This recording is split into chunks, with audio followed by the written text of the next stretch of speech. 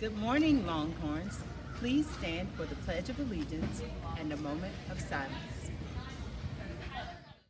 I pledge allegiance to the flag of the United States of America and to the republic for which it stands, one nation, under God, indivisible, with liberty and justice for all.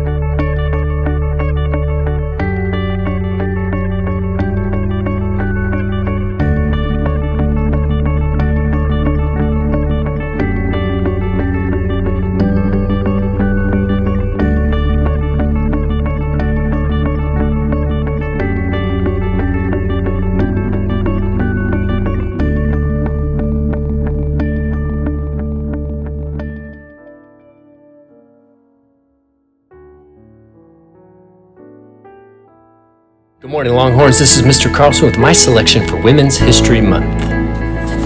In 1849, Elizabeth Blackwell became the first woman in the United States to be granted a Doctor of Medicine degree. Blackwell began her pioneering journey after a deadly ill friend insisted she would have received better care from a female doctor. Now, she was turned away by more than 10 different medical schools, but she refused to give up, ultimately attending Geneva Medical College in Western New York. The male students there agreed to admit her, thinking it was just going to be a prank. In 1859, she co-founded the New York Infirmary for Indigent Women and Children to Serve the Poor. The hospital, just like the Women's Medical College in New York Infirmary, where she created in 1867, and many others, encouraged women hoping to pursue careers in medicine. The reason why I picked her is coming up next. Kids, this is my mom, a retired nurse of over 40 years. Without Miss Blackwell, I don't know if she becomes a nurse.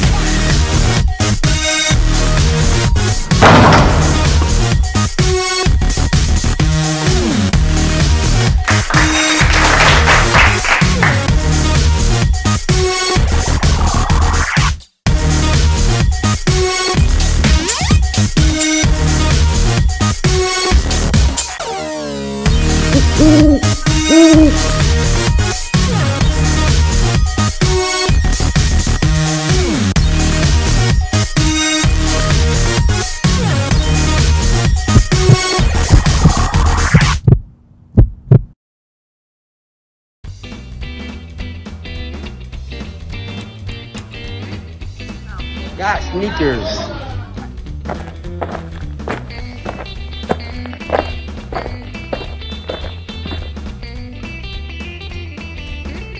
Got sneakers.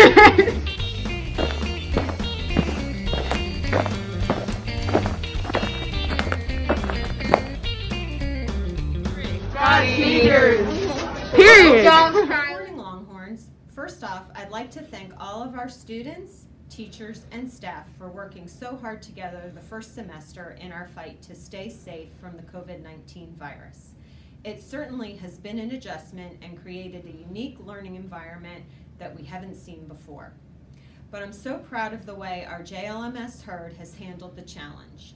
Please remember that the best ways to protect ourselves from the virus are to wash our hands with soap and water frequently, use hand sanitizer, practice social distancing, and of course, wear our face masks appropriately, covering our nose and our mouth. Also, remember that if you need a face mask break throughout the day, please ask your teacher. So stay alert and safe. And through it all, be proud of yourself, your resilience, your determination, and your ability to adapt to extreme circumstances. Whether you are online or in the classroom, you are part of the JLMS Herd, and we stand together. So let's finish our school year strong with a great and safe second semester.